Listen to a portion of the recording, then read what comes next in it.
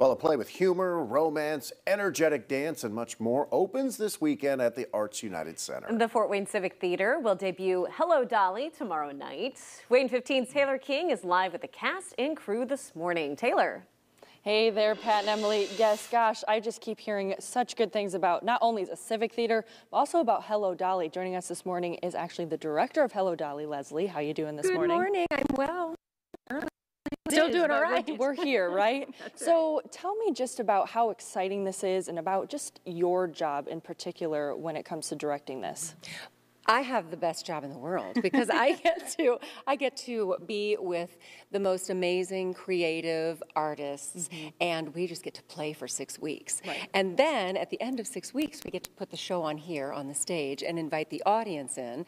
And the audience is always the last, secret sparkle that a show has. Every show is different because every audience is different. Right. And if you don't have an audience, then you're always rehearsing. Right. So it's always great to finally see your show up on, the beautiful set and the costumes. But yeah, I have the fun job. Right. I don't have to memorize anything. So yeah, Right. It's pretty great. Absolutely. So tell me about what the guests and people that come here can expect from Hello, Dolly.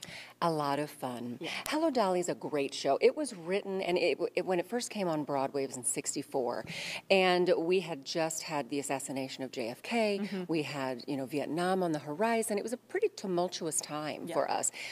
Rock and roll, the youth of the day were demanding some change, and they just thought, a really old-fashioned musical would kind of wrap people in the warmth of nostalgia, and that's how Hello, Dolly came about. It was from The Matchmaker, and music was added to it, and it was a huge hit.